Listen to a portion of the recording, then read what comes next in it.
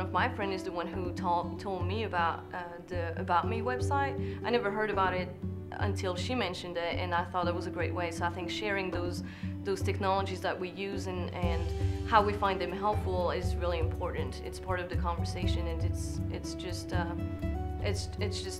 necessity. I don't even know how else I would look for work anymore. I haven't picked up, like I haven't looked at employment opportunities in a newspaper in forever.